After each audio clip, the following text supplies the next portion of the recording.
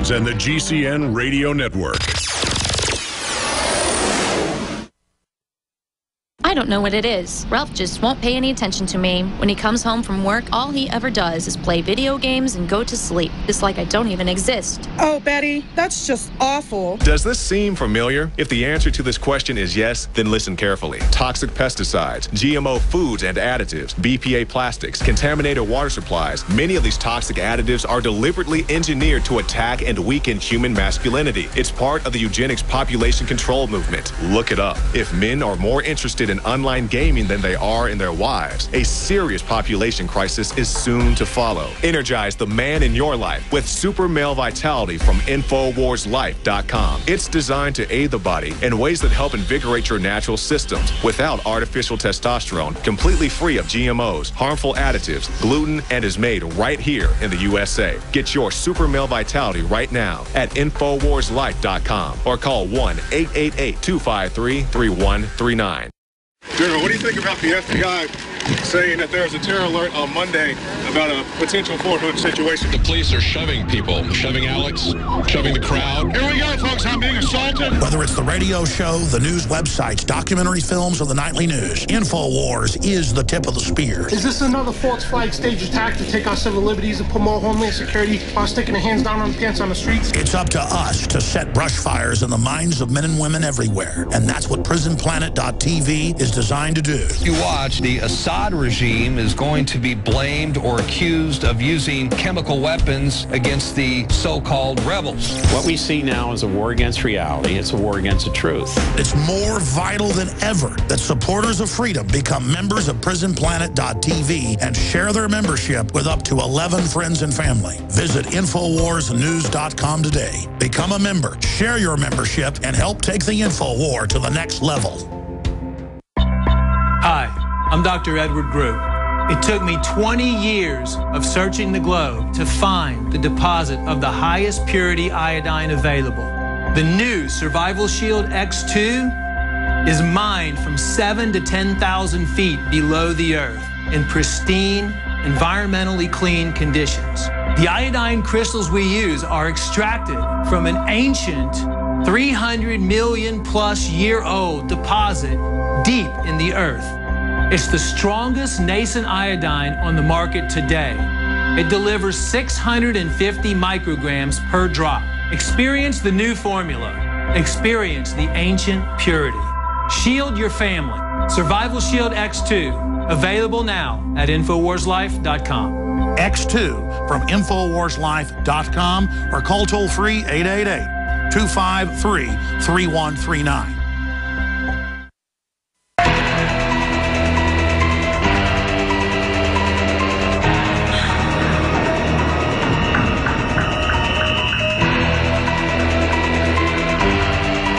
Alex Jones Show, because there is a war on for your mind.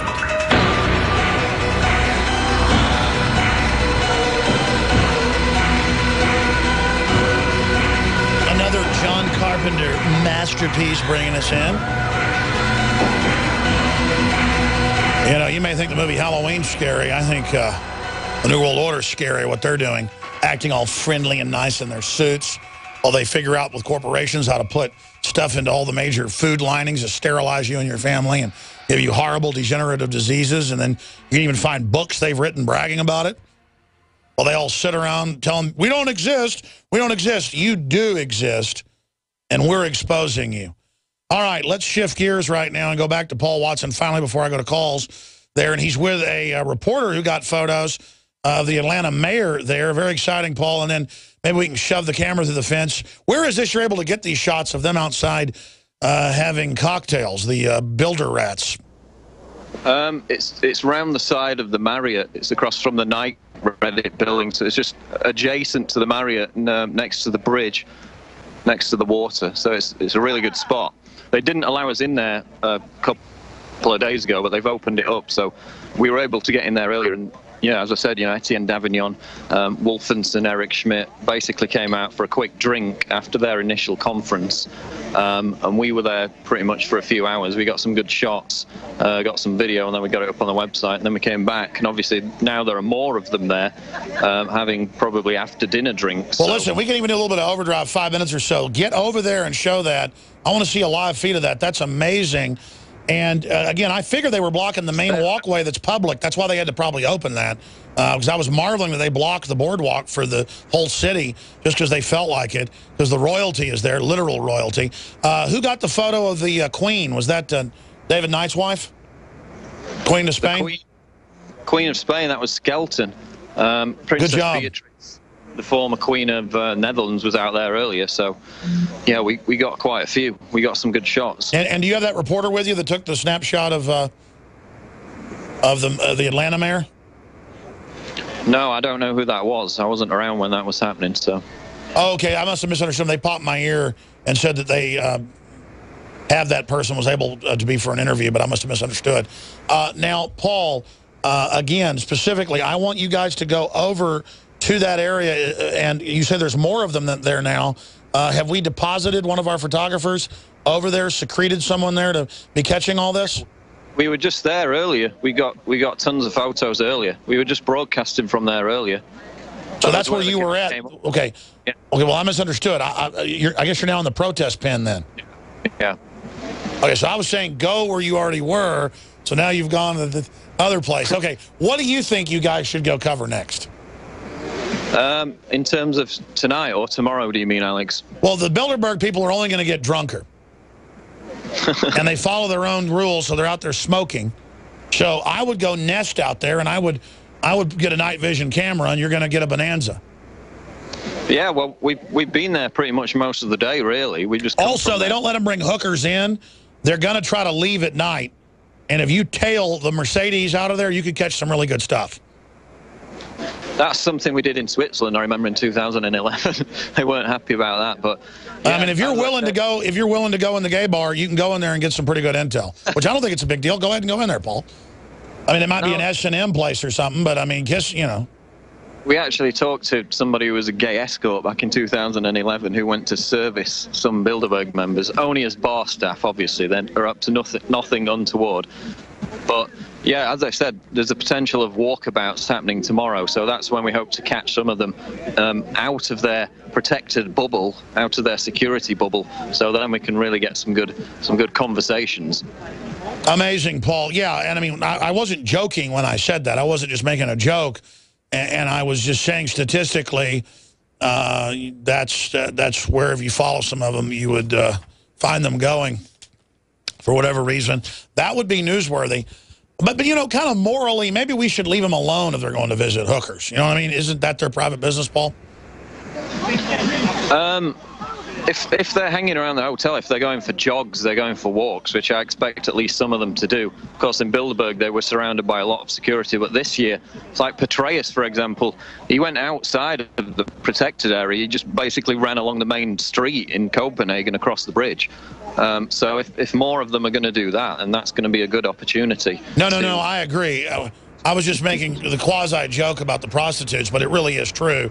My whole issue is that's not the type of intel we even want. We don't care what, shoe size somebody is or what their favorite, dinner is or where they like to vacation or what their sexual issues are.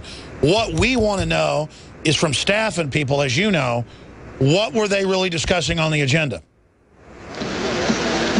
Well, we know that they leaked the vague agenda, hoping to get some more tips and more specific stuff. And that sometimes that comes, sometimes it doesn't. But I'm just talking about just approaching them in a friendly manner, as we did last year with Ed Ball. Sure, I agree. Can you have him pan around, the camera guy, Josh, so we can see some of the protesters there in the pen and see what they're up to? And again, if you're a radio listener, I'll describe it. It looks like about 25, 30 protesters max that I've seen. Well, I guess there's some more, maybe 40. 1, 2, 3, 4, 5, 6, 7, 8, 9, 10, 11, 12, 13, 14, 20. Gone home now. There were more earlier, but yeah. What would you say, about 40 people there now? Yeah, probably about that. Maybe a bit less. But yeah, tomorrow's going to be the big day for protests, obviously. I mean, it's not going to be 2,000. I think that was wildly optimistic, but... You know, I think it was well over 3,000 that were there for the big speech. That's what the cops said in England. They couldn't get in. They were queuing around the block. I mean, that was wild. Hey, let me bring up this cop controversy, and then I want you to run back over there. I'm sorry we got our wires crossed. And with the camera, show me them out there eating and drinking. I think the viewers would obviously want to see that. We have some of those videos up on Infowars.com, but as they gather, I want to stay on top of that. That's important.